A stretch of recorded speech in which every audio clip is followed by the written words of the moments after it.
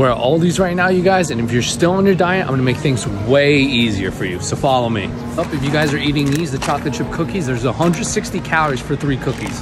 Instead, you're gonna swap it out with the keto cookies.